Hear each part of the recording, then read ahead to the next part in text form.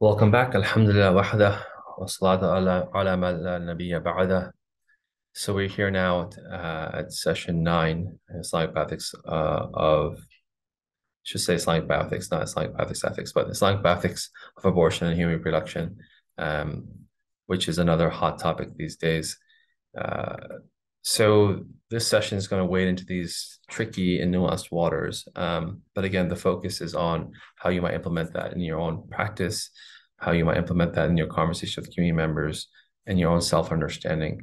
So two main questions: what are the dominant Islamic ethical legal positions on abortion? And then what are the dominant Islamic ethical legal positions on assisted reproductive technology? The idea that I want you to kind of think about and ponder over as you look at the videos and read the readings is, how do Muslim jurists and physicians think about abortion? Is it the same way or is it differently? Right? That will help inform your own application normative judgments. So what's interesting for us, right, for an Islamic bioethics course is that the social reality informs the political reality here. The social reality around how individuals view abortion and the rights of abortion, and which rights are infringed and which rights are advanced, becomes a political question.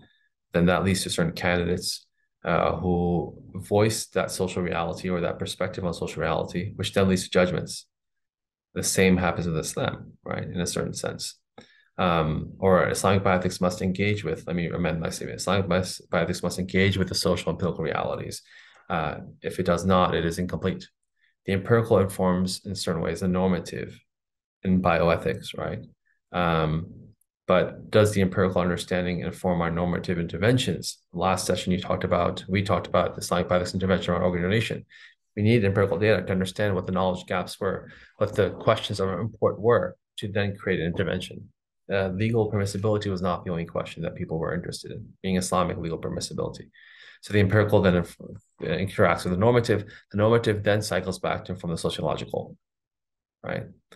So when we want to put together Islamic bioethics in the practical register, we have to engage with all these in a holistic way. Otherwise, we're not doing justice to the practical questions at the bedside or in the